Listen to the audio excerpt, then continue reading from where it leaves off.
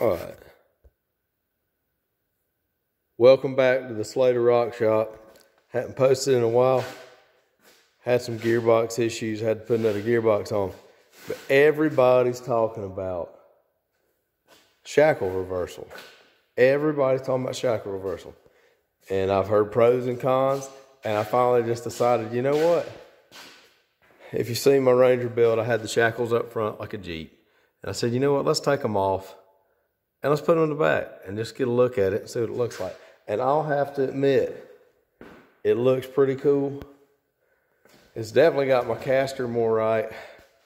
It's pushed the front end back just a little, not too much. I still, you know, it's messed my shock mounts up. You can see they're a little off now. So I'm about to change that if I keep it this way, but I don't think I am.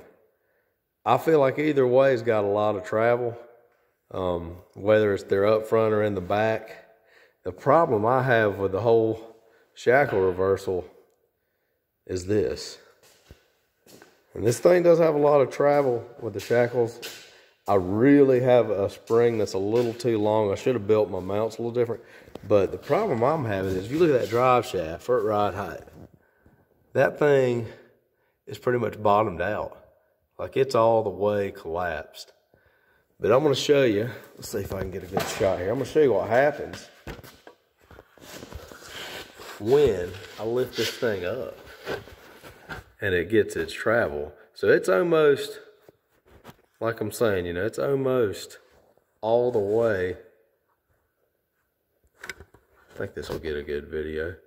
Yeah, it's almost too short. When I'm looking at it like that, if this tire comes up any, I feel like you're gonna crack the T-case. But I'm gonna show you what happens when I pick this thing up with a lift.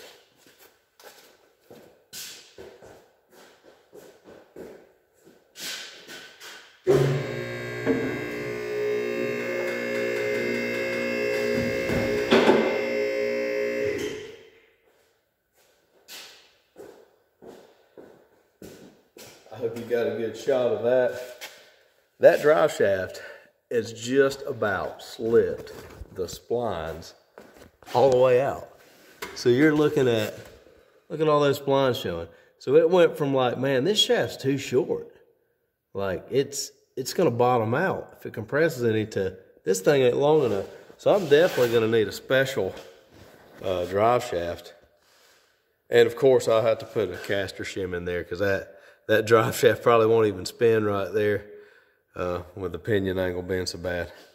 But that's where the shackle unloaded there.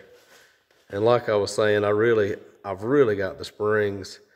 I got the perches, the spring mounts a little too close together, but it does make for a lot of travel. So I can't complain about that. But I think I'm gonna put it the other way, just for the simple fact, I don't like the drive shaft traveling that long. I'll have to buy a high dollar drive shaft. I'll have to do a lot of mods, and I'm just not sure if it's worth it at this point. The other issue I'm having is when I'm back down on the ground, that pitman arm is pretty close to this spring. It's not now because we're all the way decompressed. But, you know, a lot of people do shackle reversal, but I don't know if it's for the Ranger. Let me know what you think. Leave me a comment. Tell me what I should do.